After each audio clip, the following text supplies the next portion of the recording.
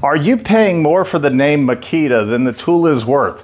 Well, we're going to look at that as we think that the Makita XGT 40 volt impact driver is nothing more than a DIY level tool by comparing it to the rigid 4 mode.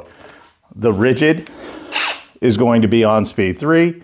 It's going to have a fully charged 6 amp hour battery.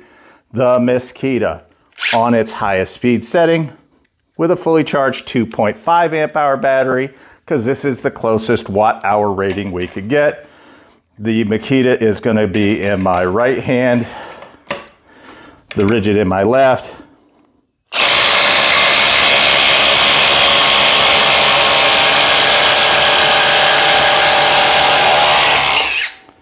And Makita got dog walked yet again.